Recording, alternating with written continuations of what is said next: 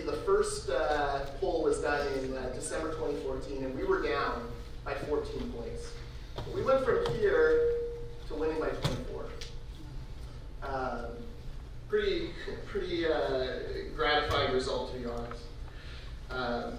We did that despite the fact that we were outspent $7 million to $39,687.95 or 95 cents. So their $7 million came from taxpayers. Local government put in $1 million. There was almost $6 million from TransLink itself. All of that money was taxpayer money. Our $39,688 or so was from free will donations. Even more frightening than that, these are the 170 organizations that were on the yes side, and those little 10 or 12 there were the ones who ended up with us on the no side. Every union, every environmental group, every business coalition, business group virtually, every political party, 19 out of 22 mayors, the provincial government, the opposition, and the Green Party, all of them were on the yes side. We had to take on all these guys. The BC Golf Association was on the yes side. How many of you take your golf clubs on the bus to get to the course? Yeah, that's what I thought. And yet, for some reason, they decided to jump in on this too. So, of course, from an organizational point of view, think of the lists these people had. Think of the connections they had, the networks. We had to overcome all of that problem. So how did we do it? Well, first we did our homework. Life is always better with Calvin and Hobbes in it. So what happened was the BC Liberals won an election campaign they were never supposed to win. They were way down in the polls. There was a famous front page of the Vancouver province, and it had a picture of the NDP leader, Adrian Dix, and he's looking right to the camera, and the headline is, "This man could kick a dog and still win this election." He was that far ahead in the polls. His vote collapsed. The BC Liberals surged ahead and actually won a surprise election victory. The next day, I sat down and was looking through the Liberal platform because none of us had really expected them to win, so we focused all this time and energy on the NDP. And lo and behold, I came across the TransLink referendum promise. I was like, hey, this could be pretty good for us. This is our chance to fight back. So for the next 18 months, until voting started in December 2014, the two groups approached this in very different ways. The mayors, the TransLink mayors, so it was a mayor's council, 19 of the 22 mayors who were proposing a new tax. They spent 18 months whining Christy Clark, the premier, about how unfair this was, how there shouldn't be a referendum, how dare you force us to vote people to get a new tax. They tried letters, they tried motions, they tried everything they could to try to get her to break that promise. But we spent 18 months laying the groundwork to win. We went to work. So during that time, we continued to expose TransLink waste stories. We had some friends in the media who dug up their own stories. We found through freedom of information requests and all sorts of things. In that 18 months, I did almost 300 interviews just on TransLink alone. We attacked CEO pay and perks. We looked at they announced a big pay freeze, and then we get their pay statements, and it turns out everyone got a raise. That's pay freeze. Sign me up. All sorts of crazy waste stories that they were doing. We gave them we have an annual award for the worst of government waste, the Petty Waste Awards. It's our signature event. We gave them an award for that. We highlighted them on our gas tax honesty day because, of course, we're paying these high gas taxes, and it's because of TransLink. Just kind of seeding the ground for people like, there's something about TransLink that's not right. But we also went to work behind the scenes. We hired a campaign manager. So I was the face of the No TransLink tax campaign, but there's just no way one person can do everything. And so we brought Hamish Marshall in to help us. Poor Hamish, he could have gone to work for the other side and made a bunch of money. Obviously, there were $7 million tax dollars to spend. He could have picked up quite a few of those, I'm sure. But poor Hamish has a conscience and couldn't get conscience give TransLink more money. So he came to work with us. We wrote a campaign plan. Even before we knew the specific details of the tax, we wrote a campaign plan.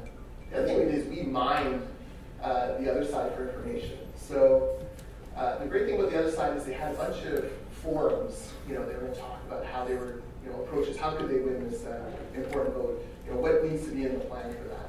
And then we put them all online. So I hours of them telling me all their secret strategies and all the things that they were going to try to throw at me, and you just got to collect this information, right? When the other side is telling you what they're going to do, listen, because it's going to be helpful. We built a website, we got all that set to go, and we decided we wanted to be out immediately. They announced their tax in mid-December, and we wanted to make sure that we were the face of the no side. At the time, we thought many other groups, as in previous fights with transit, would join us. It turned out we named the word. It was going to be us pretty much going it alone for the first few weeks. But we wanted to make sure we were the face of that. So on our plan, presentations are also better with cat pictures. Just really just trolling for social media hits and likes here with this. Embarrassing, but you do what you got to do. We had a very simple strategy. We didn't get fancy with what we were trying to do. We wanted to make TransLink's record an issue. And these mayors were about to hand over hundreds of millions of dollars more to TransLink to manage, to build infrastructure, to do things with. Clearly, they had not done a great job with the money they already had. So, why would you double down on a bad organization like that? And our ballot question, this was what we wanted people to be thinking about when they got their ballots through the mail.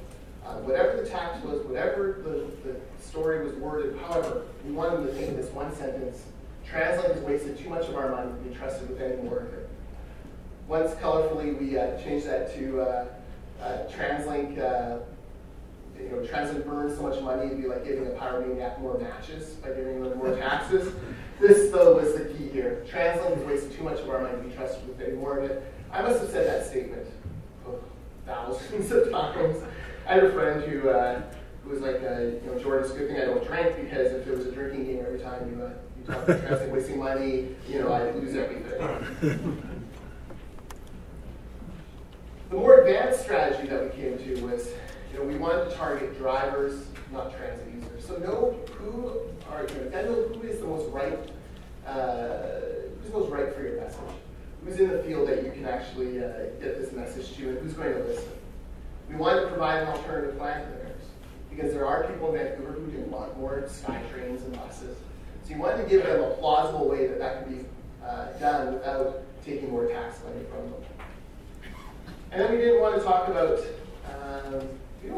the value of the plan. We want to talk about the way the plan was being paid for. So we focused on the taxes, the waste, and that sort of thing. And then we wanted to make sure that we were reaching out to a few key ethnic groups in the Lower Mainland.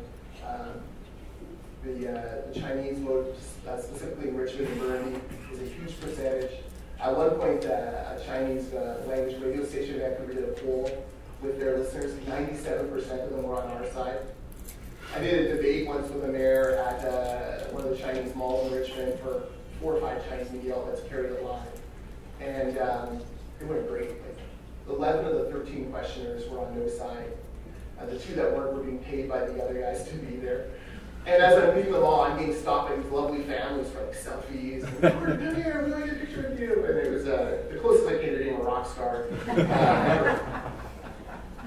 I talked briefly there about targeting drivers, not transit users. So in this picture here, the red and purple are a higher percentage of people who use transit to get to work, whereas the blues are people who drive to work. So other than really the downtown area of Vancouver and a little spot in New Westminster here, this is pretty right ground for us. So we wanted to focus on the suburbs. We wanted to focus on all of these votes here, thinking that we probably wouldn't win Vancouver proper. We wanted to make sure that we had all these other votes in line.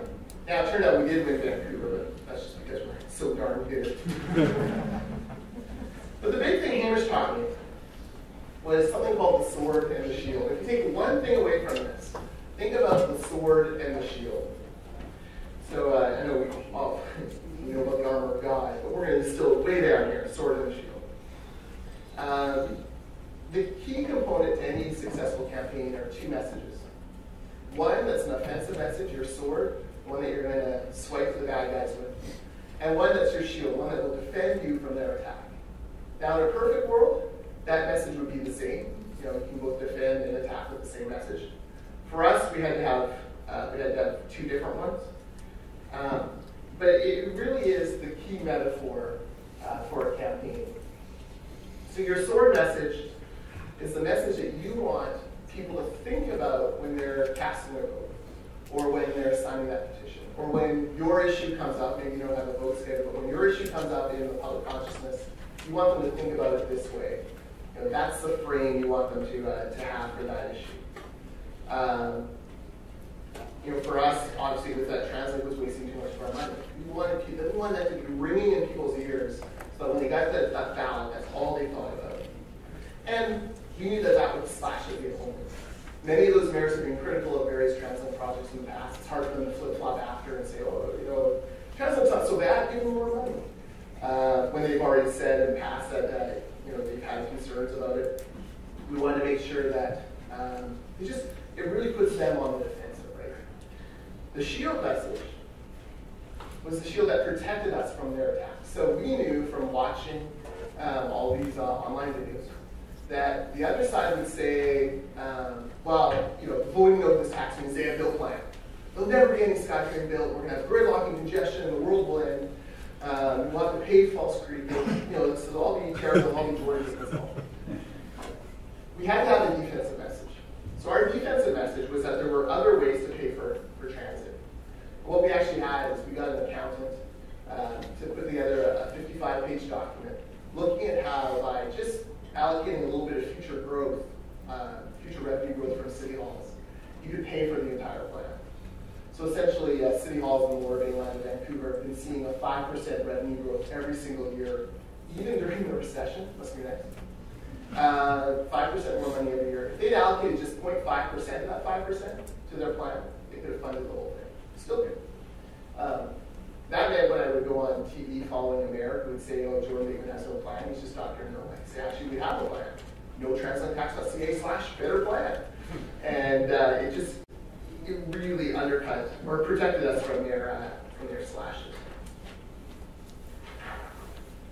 So on our messaging, we want to use the common tongue, not politicians. The great thing about the other side, all that taxpayer money, is they had politicians trying to sell the tax. And politicians talk more and more like bureaucrats so long as they're in office. You know, they talk with vagueness, right? I mean, you've met with enough MPs and whatnot. And you can kind of, your spidey sense tingles, you know, when they're really on side, you know, and really just parroting back the lines to get you out the door and off to the next meeting. These guys use politicians. We decided that we were going to be very careful about our word choice. So we actually had a list of banned words, words that Hamish would yell at me if I said in public. So I wasn't allowed to say things like transit. Because transit's kind of nice, right? I mean, transit, of course, we all love transit. And we do, we all love transit. I'm pro-transit. I'm anti-transit. So I never called it transit. It was always transit. Transit. Honestly, I was, you know, there was one CKNW half hour, I probably said the word transit 70,000 times. Like, insane amount. We wanted them to connect in their minds. This is what this was really about. One of the proposals was for a subway to UBC. Well, actually, the subway would stop 60 kilometers away from UBC, but they were painting it as a subway to UBC. We called that the Arbutus subway.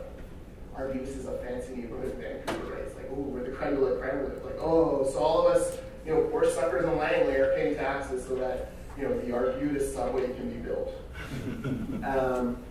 We never called it Metro Vancouver. Metro Vancouver is the term the politicians use. People who live there call it the Lower Mainland. We always called it the Lower Mainland. Just subtle things to say, hey, we're with you, we're with the people, with these eggheads and the elites telling us what to do. That's crazy about their talking. You know, we're with you.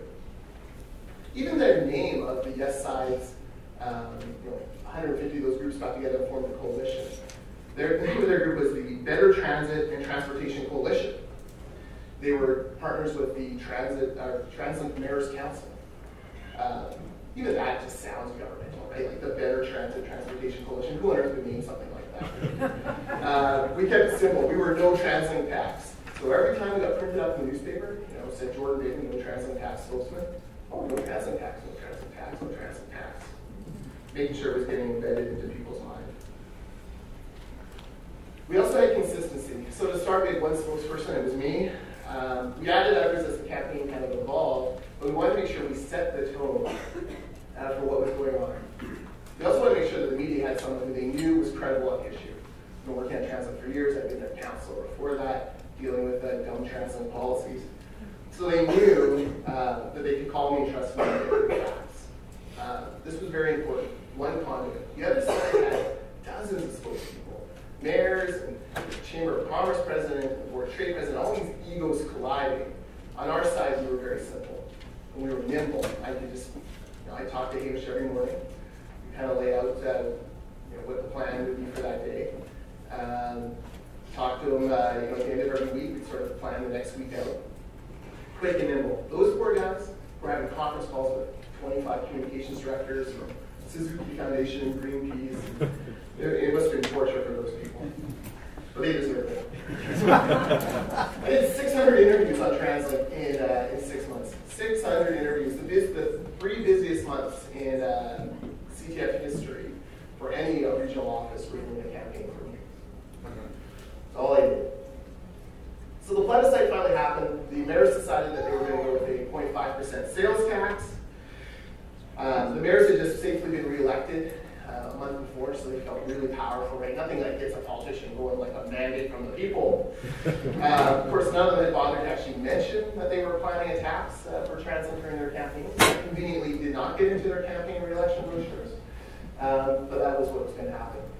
And then the voting went on forever. 11 weeks of voting because, I don't know. I think they thought they had so much money that the longer the voting period was, the more they could buy votes. The more they could, their organizational advantage would be seen. These guys, they skewed everything. Talk about unfair fighting. They wrote the ballot. Their promotional website was on the actual ballot, not on like a piece of paper next to the ballot. No. Do you support the mayor's plan as laid out at mayorscouncil.ca? Pretty icons.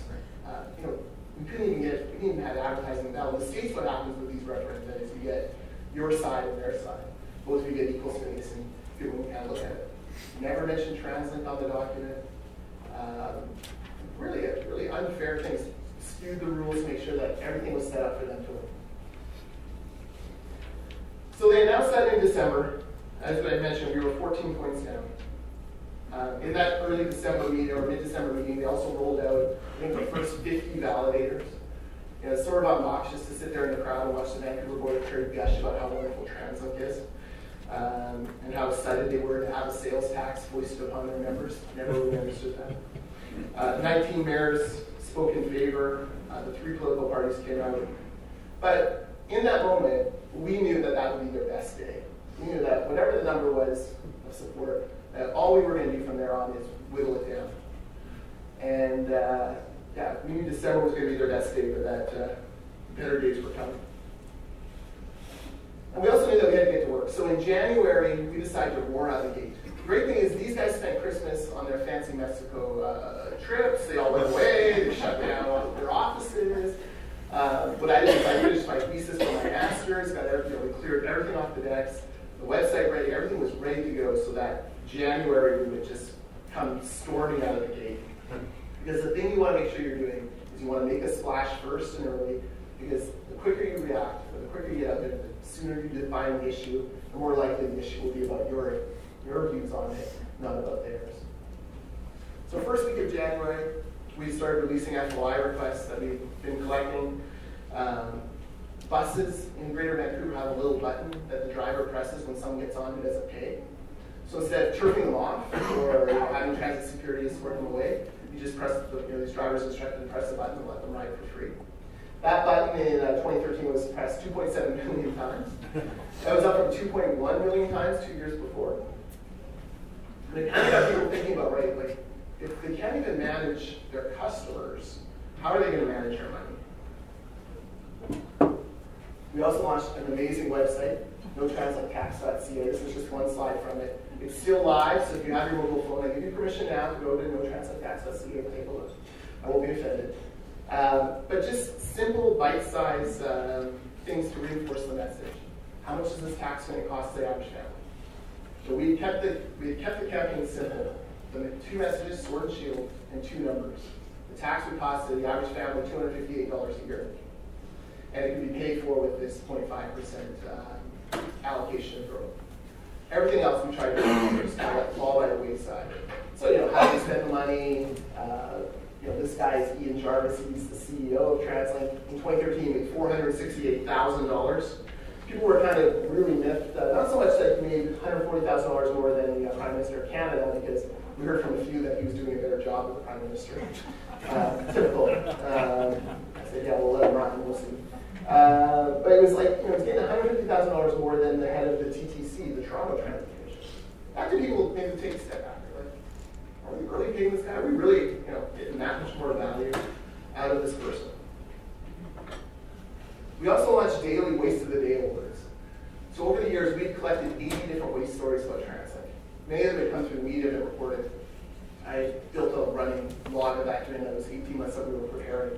And every day we put one of these out on the website and on our social media. And these got shared thousands and thousands and thousands of times. And at first with Facebook, we were very careful how much stuff we would put on because we didn't want to deluge people. When we discovered, our core group on Facebook, there's about 3,000 of them at the end, they would have shared, we could have posted hourly and they would have shared it out. But they were just rabid on this stuff. They were, harder on TransLink than I was, which is hard to believe. We'd have weeks where we'd have almost, a million things shared from starting with 3,000 people.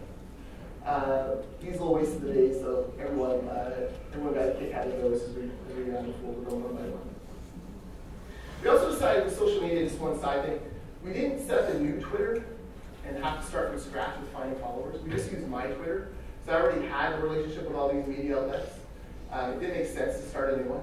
That resulted in a list of very mean tweets about me, some of which are in a book we've written.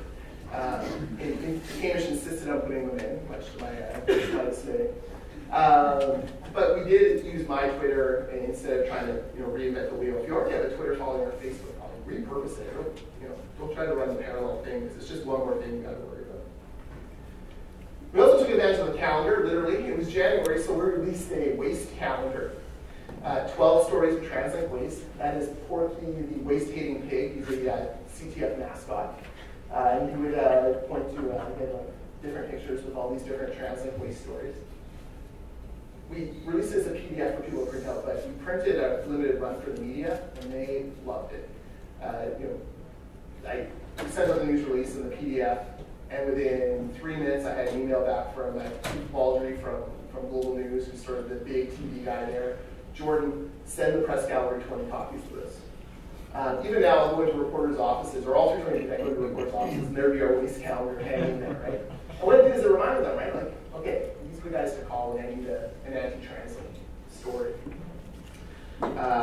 One radio host called it a thing of beauty. Oh my, Jordan's, or the No TransLink Tax Waste calendar is a thing of beauty, which we always got to keep up. The best part is, someone's like, it had American dates in it, like the American Independence Day and stuff, because we used a template. So the yes side, like, oh, they're using American dates. I'm like, I think you're missing the point of the calendar. It's not really about the dates, it's more about the thing. We just kept pounding away. So this was the coverage from the waste calendar. We launched our website at that time. Huffington Post called it One Skookum website, which made our web developers' heart pitter-patter with excitement. We just continued to try to roll out earned media stuff. So we knew the only way to compete was to, frankly, Donald Trump it, right? You got to get that earned media. Get them talking, force the media to talk about you. Because there was no way we were going to compete on the money side. We could not buy the kind of advertising that we need to keep up with their $7 million campaign.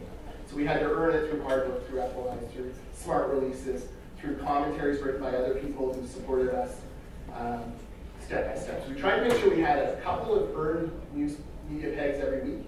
Sometimes, some weeks that was 4, some weeks that was 1. But tried to make sure to average that to 2 or 3. And then we made sure we had social media every day and often multiple times a day. That was our better plan. It's not really a book. It looks good, doesn't it? And that was, again, our shield message. So we ran hard in January. And at the end of January, the polling came out. And we'd already closed the gap to within 4. We were already in the margin of error. And the other side started to sweat. They were really beginning to feel the pressure. I would say we'd shaved 10 points off their lead already. And the important thing was, our people were a lot more committed to us than their people were to them. Like, when you look at like the extreme, like, never gonna change my mind, something like 2/3 of ours were in that camp. So we had this great base of support of people who were out there amplifying the message. It was in January that we got our first real person thing. So I got a phone call from a friend of mine. Jordan, do you know the Muffler Man? I'm like, do you mean the Muffin Man? No, the Muffler Man in Westminster. I'm like, no. He's like, you gotta see this. He texted me a picture of this guy's sign. Big sign in Westminster, and all said and done, it is like, don't do TransLink anymore, like, no TransLink taxes. Yeah.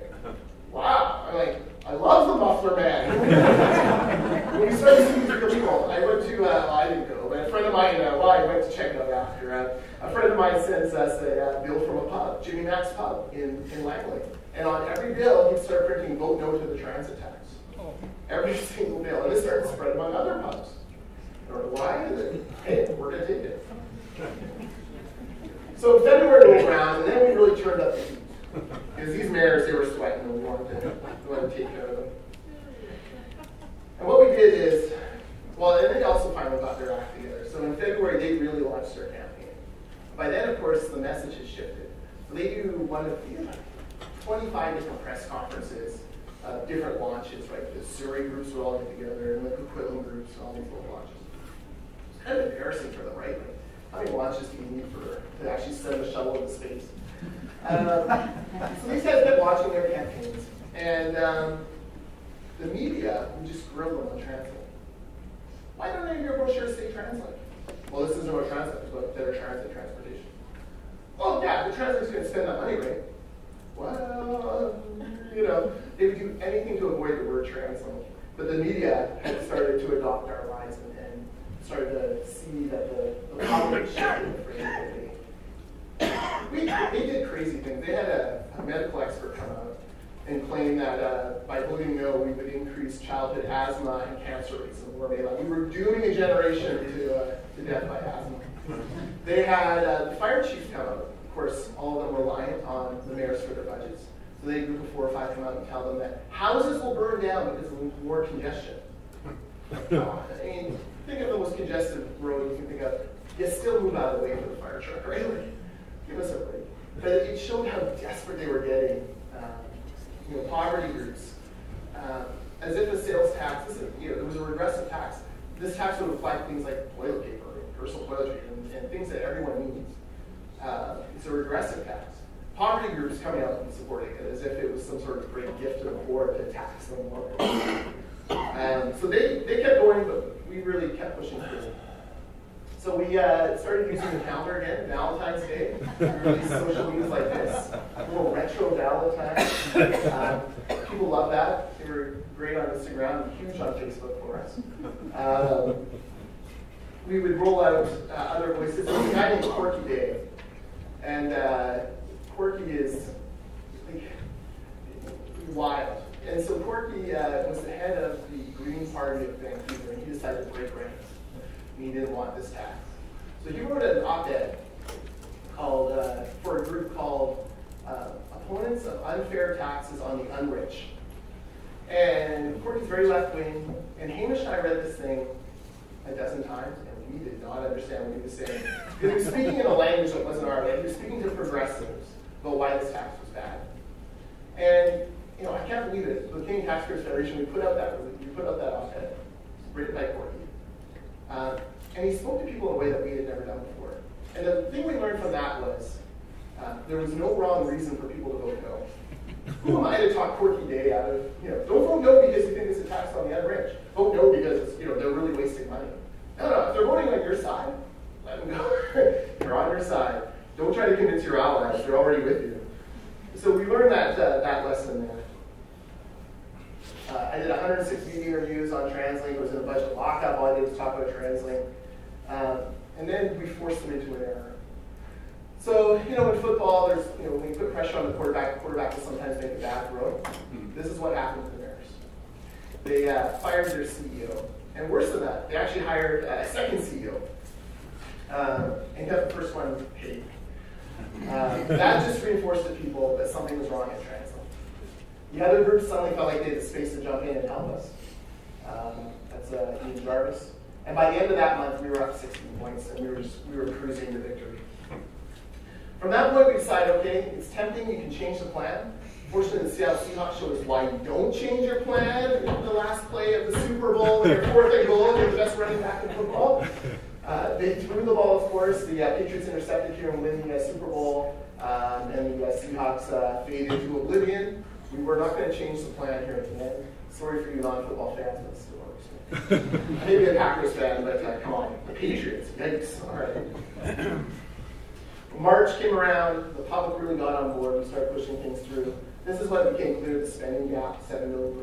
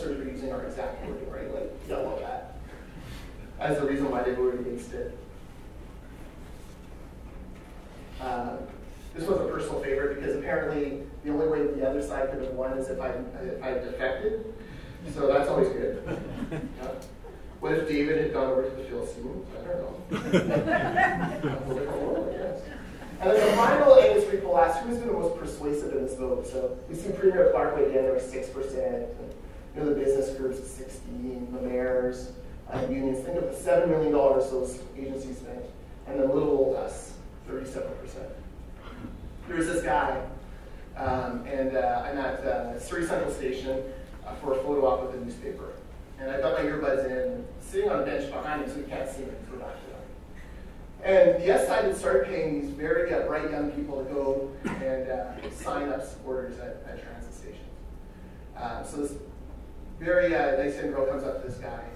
He's all beard. He's got this big beard. He's like a big dude. And she's like, sir, are you going to vote yes to the transit tax? And this guy goes on like a blue streak of words he cannot possibly say. And he's like, I hate that effing Jordan Bateman and that Canadian Taxpayers Federation, but gosh darn it. And if he isn't right about this, I'll never vote for that tax. And I'm sitting right behind him as he's yelling about how much he hates me, right? I'm dying laughing. We should have recorded this conversation because no one would believe it. So the girl's like, okay, well, she has to know, and like scurries off. Yeah, I didn't have the guts to introduce myself. What would have happened next? Throughout the vote, we released videos trying to kind of keep the energy going over those 11 weeks of voting. We kept pushing on waste issues, anything we could do.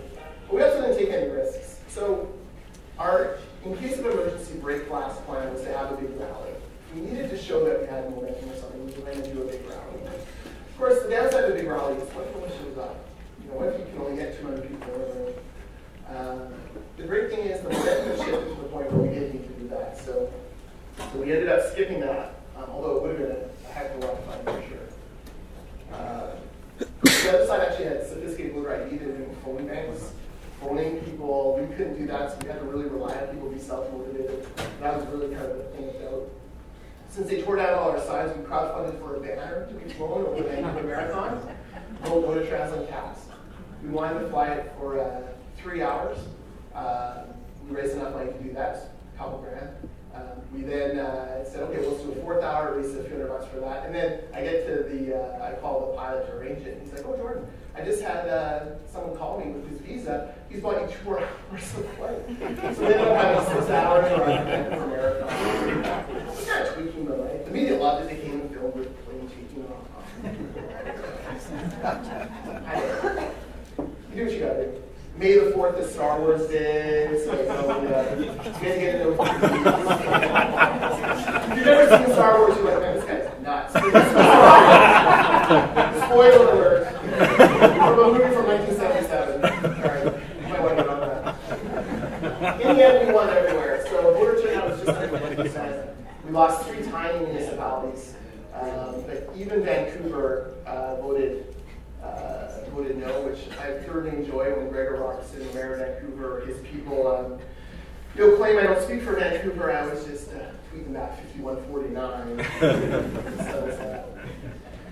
And this is one of their yes leaders says to the National Post. He was very upset. Poor Gord. In Gord they trust.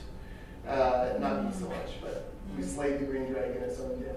And the slaying the dragon is a thing in Vancouver because when the Canucks in 2011 finally defeated the Chicago Blackhawks after losing them 2 years in a row, the iconic radio call is, Bruce scored, he slayed the dragon! So this is like a big meaning for people in Vancouver. Unless you're from Vancouver and never heard hockey, in which case you're thinking, I think he's digging too deep into the metaphor. So what we did right, very quickly, we laid the groundwork. We hired a campaign manager because you can't do it alone. You need someone to talk to about these things. You need someone to bounce ideas off of. Hamish and I had to bounce ideas off of each other. We stuck to the message. We didn't stray into all the other stuff. I didn't do anything but translate for those 6 months, which is very rare for the CDF. We usually do many stories on many issues at once.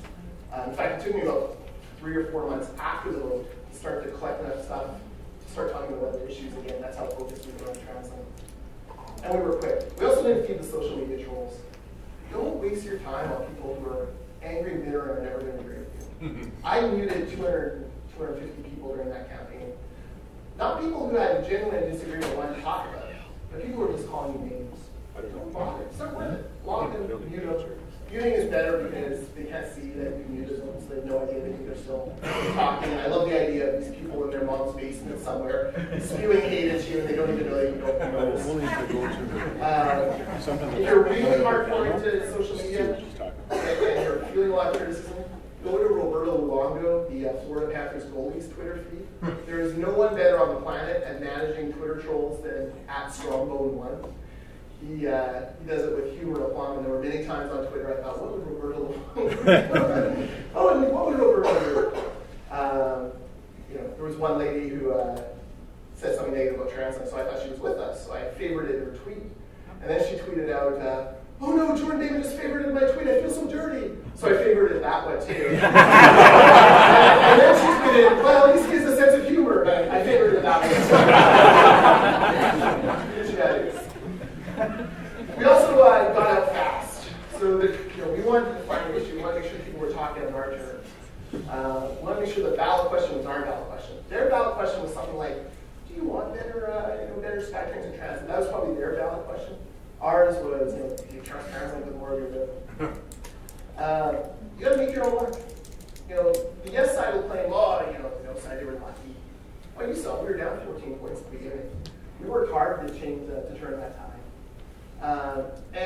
We forced them into making mistakes. At one point, they brought in Jimmy Passon, who's a well-respected octogenarian billionaire in Vancouver, and he was going to oversee the money that was going to come from this tax and make sure it's spent right. So what are they actually communicating there? We need TransLink can't be trusted to spend money. We've got to bring Jimmy in order to make sure you're being managed properly. We try to make sure that even their message, we try to make sure we proactive. We want to give support something to share on social media every day. Very important. We've got momentum. Keep it going. And the other side shoot themselves in the foot. Get out of the way. And then we took advantage of the calendar. Everything we could. Mother's Day. We love moms. Let's not give them another tax for Mother's Day, right? Something to that effect. Does that mean there was Family Day and all these different things that we tried to look at. St. Patrick's Day with a little leprechaun. We're not TransLink's potted gold, that sort of thing. Again, there's no bad reason to vote no. We use most of our paid media to generate earned media. So we did some very little bit of advertising. So because we're targeting drivers, we advertised on radio. A dozen Vancouver radio stations use the same traffic report. You can actually buy like 25 words at the end. And this traffic report, but if you buy the no TransLink tax campaign, don't give them $250 and your money, vote no TransLink tax. And we used that for, I think we were able to afford 2 weeks of that. We tried to do a TV ad, the Global said no to us. Fine, so we actually put that into this. And that worked really well. It was all about trying to generate more earned media. The calendar, more earned media. The social media was about more earned media. Like anything we could do to get into the papers more. We had a small core team, and we had that sword in that sheet. We did some things wrong as well. Oh, yeah. There was one time we strayed from the message. This is Hamish's fault, and he'll tell you that. In fact, in the book, he tells you that. He was gung-ho on this obscure stat in the mayor's plan that showed that the amount of car ownership in Lower Mainland, even if the tax passed, would only be like 1.5% different. So to put that in context, if you're sitting in a traffic jam with 70 cars, you'd be paying this tax and you've got rid of just one car. It sounds like that's not very much. We released an infographic, and we're all set to go, and it just it fell flat, lead balloon. And it's going to be straight from our message. The message wasn't about their plan, it wasn't about congestion, it was about TransLink. We also assumed other groups would be begging to join us. We probably didn't reach out quite early enough. On the right side, we get more of the glory. On the bad side, we can help to share the glory in those early days. We really, organizationally, we didn't maximize fundraising out of it. There's probably ways we could have raised more money. But we had, time too, right? It became such a huge chasm that even if we raised $100,000, what difference would that have made in this fight against $7 million? There comes a point where you're like, hey, it's kind of nice to be below that. And then we didn't take advantage of the people that were involved. We had hundreds and hundreds and hundreds of people sign up the website to volunteer. And so we gave them signs and we used them to get our message out through email, social media. We gave them flyers to print. But because we didn't have the money to print stuff for them, we weren't able to really activate them the way they should. And frankly, we didn't expect the volunteers to come out. So we did not take advantage of that. Post-victory, we've done a book about it. That's Hamish. He won a campaign selection Reed Award for best use of radio for our traffic ads. And then we've just won 2 Polly Awards. These are big awards for the States for the campaign. We did the best ballot initiative campaign, not in Canada, but actually worldwide, so all the American ones too. And we were second place for our best campaign website as well. So kind of nice to be recognized, right? So that's my presentation. I hope it's kind of got you thinking about how it applies to your guys' individual situations. I think I've got like 7 minutes for questions.